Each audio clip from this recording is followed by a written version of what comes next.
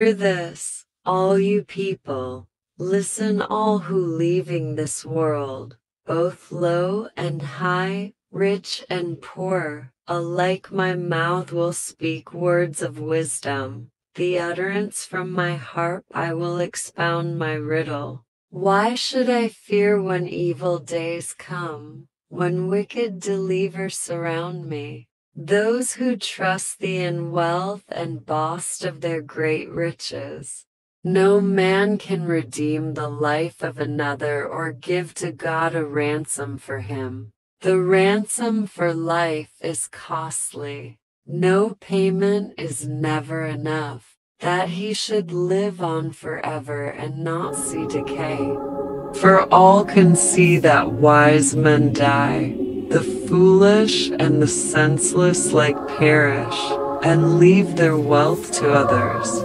Their tombs will remain, their house is forever, their dwellings for endless generation. Though they man-named lads after themselves, but man, despite his riches, does not ensure.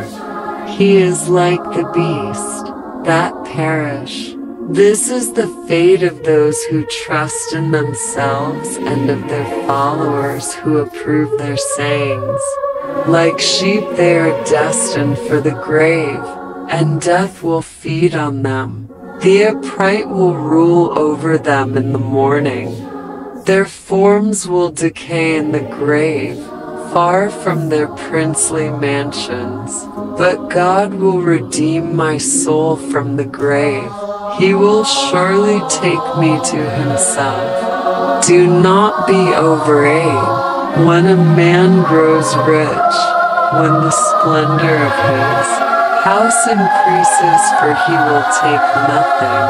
With him when he dies, his splendor will not descend with him, though will he live. He counted himself blessed, and men praise you. When you prosper, he will join the generation of his fathers, who will never see the like of life.